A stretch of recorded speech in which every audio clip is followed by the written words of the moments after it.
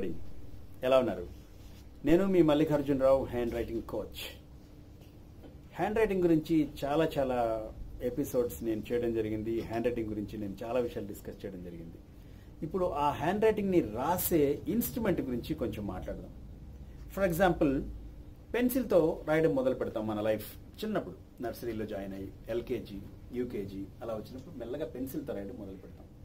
మీరు గమనించారా లేదో, మీరు రెగ్యులర్గా రాసే పెన్తో ఒక లైన్ రాయండి, అదే లైన్ దాని కింద పెన్సిల్తో రాయండి, మీ హ్యాండ్ రైటింగ్ కొంచెం బాగుంటుంది.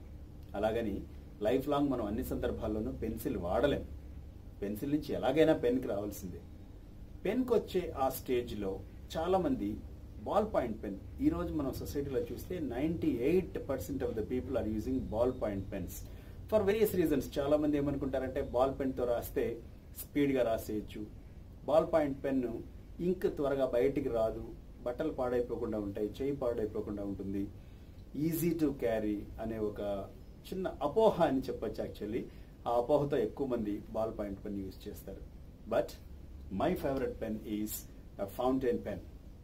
ఒక ఇంక్ పెన్తో మీరు రాయడం మొదలు పెడితే, ఇంక్ పెన్కున్న ఒక గ్రేటెస్ట్ అడ్వాంటేజ్ ఏంటంటే, ఇంక్ పెన్ టిప్ పేపర్ మీద తగిలినప్పుడు మీరు రాస్తూ ఉంటే ఆ స్ట్రోక్ ఎక్కడికి వెళ్తుందో, ఎటువైపు ప్రయాణం చేస్తుందో, క్లాక్ వైజా, యాంటీ క్లాక్ వైజా, వర్టికల్ గా రాస్తున్నారా, హారిజెంటల్ గా రాస్తున్నారా, ఒక చిన్న మిల్లీమీటర్ సైజుని కూడా దాన్ని మెజర్ చేసి మీ మైండ్ కి సిగ్నల్స్ ని పంపించగల అద్భుతమైన పవర్ ఈ ఫౌంటైన్ పెన్ టిప్ ఉంటుంది. అదే ప్రాబ్లం బాల్ పాయింట్ పెన్ కి ఆ ప్రాబ్లం, ఆ పర్టికులర్ ఫెసిలిటీ ఉండదు. ఫర్ ఎగ్జాంపుల్, మీరు ఈ బాల్ పాయింట్ పెన్ టిప్ మీరు చూస్తే దానికి చాలా చివరిలో ఒక చిన్న బాల్ ఉంటుంది.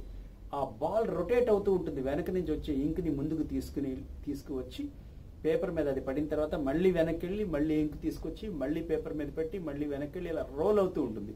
మీరు హారిజెంటల్ గా వచ్చిన, యాంటీ క్లాక్ వైజ్ వచ్చిన, క్లాక్ వైజ్ వచ్చిన, వర్టికల్ గా వచ్చిన, స్లాష్, బ్యాక్ స్లాష్, ఎటువైపు రాస్తే అటువైపు రౌండ్ గా ఉంటుంది. కాబట్టి అన్ని యాంగిల్స్ లో 360 డిగ్రీస్ లో ఆ బాల్ తిరుగుతూ ఉండడం వల్ల మీకు ఆ స్ట్రోక్ మీద పెద్దగా కంట్రోల్ ఉండదు.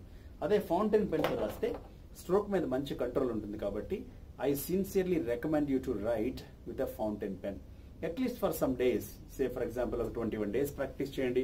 ఫౌంటైన్ పెన్ తో బాగా ప్రాక్టీస్ చేసిన తర్వాత, ఆ స్ట్రోక్స్ మీద మీరు మాస్టరీ సంపాదించిన తర్వాత, then you can slowly move on to any kind of pen. Maybe మీరు బాల్ పాయింట్ పెన్ తో రాసినా సరిగా రావచ్చు. అయితే there is one more instrument which is quite popular in the market today. This is called a gel pen. Gel pen is a combination of ball point pen and ink pen. ఇంక్ పెన్నుకి ఉన్నంత control ఉంటుంది, మనకు ఆ stroke ఎక్కడికి వెళ్తుందో జాగ్రత్తగా మైండ్కి తెలుస్తూ ఉంటుంది. అట్ ద సేమ్ టైం దీనికి కూడా ఒక చిన్న బాల్ లాంటిది ఉండడం వల్ల మీకు ఆ స్పీడ్ కూడా వస్తుంది. This is, I can say it's a beautiful combination of both fountain pen and ink pen. But still దీంతో మాస్టరీ సాధించాలంటే దీనికంటే ముందు ఫౌంటైన్ పెన్తో రాస్తే కొంచెం మంచిది, ఫౌంటైన్ పెన్తో ప్రాక్టీస్ చేస్తే మంచిది. There is one more instrument called roller ball pen. These are the instruments which are like roller ball pens. Roller ball pen is also okay. It's a little higher version of a gel pen. Roller ball pen kuda రాయడానికి చాలా బాగుంటుంది, pleasure ఉంటుంది. But I don't suggest this kind of roller ball pens to the young children.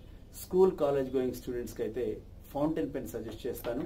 Regular గా ఎక్కువ రాస్తున్నారు అంటే 0.5, 0.6, 0.7, 0.3 tip ఉండే ball point pens కూడా రాయొచ్చు. But before getting acquainted with the ball point pen, try to master your strokes by using the fountain pens. Fountain pens are highly suggested. మళ్ళీ ఒకసారి మీరు మార్కెట్లో గమనిస్తే 25-30 years బ్యాక్ ఉన్న మొబైల్ ఫౌంటైన్ పెన్స్ అన్ని, ఇంక్ pens అన్ని మళ్ళీ వెనక్కి వచ్చేస్తున్నాయి.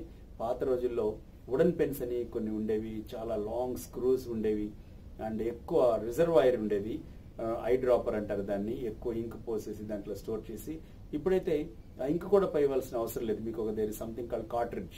ఒకసారి కార్ట్రిడ్జ్ మీరు మార్చేశారంటే minimum 100 to 200 pages of text మీరు రాసేయచ్చు based on your writing size and writing length. So I strongly recommend you to use fountain pens. Then you can go for any kind of pen. Thank you.